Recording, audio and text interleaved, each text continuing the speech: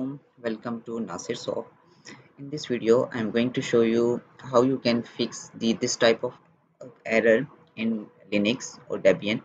Okay, that is unzip command not found.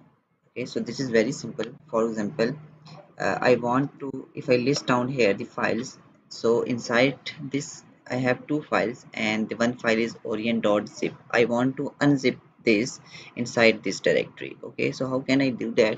If I write the command that is sudo unzip and then the orient.zip. If I press enter, here you see that the error is showing that unzip command not found. So how can I fix this type of error?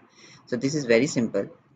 So as this is the Debian 11, so for the Debian base distributions, okay, here we need the zip utility. So for install the zip utility, the command is very simple, that is sudo apt install and then the zip.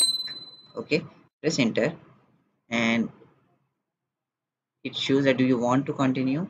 For why, yes, press enter and here you can see that the uh, zip utility installed successfully. So now again if I write this command, that is sudo unzip and orient.zip, and here you can see that all the images are all the files are now unzipped. So hope this video will help you a lot.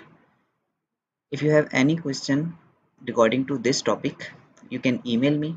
Email is mentioned in video description, or you can comment inside the video comment section. Don't forget to subscribe my channel for more informative videos. Stay blessed. Have a nice day.